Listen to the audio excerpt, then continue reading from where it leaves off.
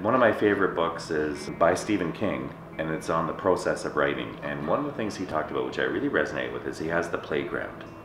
Play doesn't mean not working. Play means playing with ideas, playing with your own thoughts, playing with ideas with other people.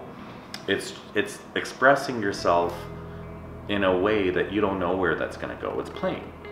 And so I try my best between 8 o'clock and 11 o'clock every day that's my playground. And some people who hear that think you don't work from 8 to 11. And I would say au contraire. Some of my best work was born from the playground. Some of my biggest achievements were born from the playground. Sometimes I get more done in the playground than the rest of the day. Sometimes I get more done in the playground than that whole week. You know, certain work I have to get done that might not need as much creativity, I try to do that outside the playground. So the playground is kind of what balances, if you want to use the word balance, everything else. I don't agree with the term work-life balance because, again, we're implying it's a contradiction.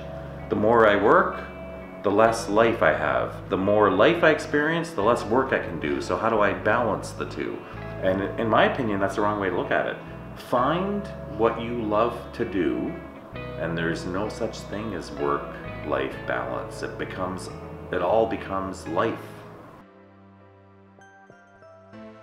One of the most useful techniques I've found in approaching my own thinking is this idea of mind mapping, because mind mapping closely resembles how you think. So I do a lot of mind mapping in my playground, and I have software that allows me to do it, and I just basically start having thoughts, maybe related to something I have to do that day, maybe related to something I have to do this quarter, and then I start having other thoughts related to that thought. My thoughts start to cascade, and if I can have a mind map that follows that cascading, inevitably you will connect thought A to thought X and have this whole new idea that you never would have had if you didn't connect those two thoughts. And so for me, the point of the playground is, how do I find thought A and how do I find thought X and connect them, because now I'm about to, the merry-go-round is going even faster.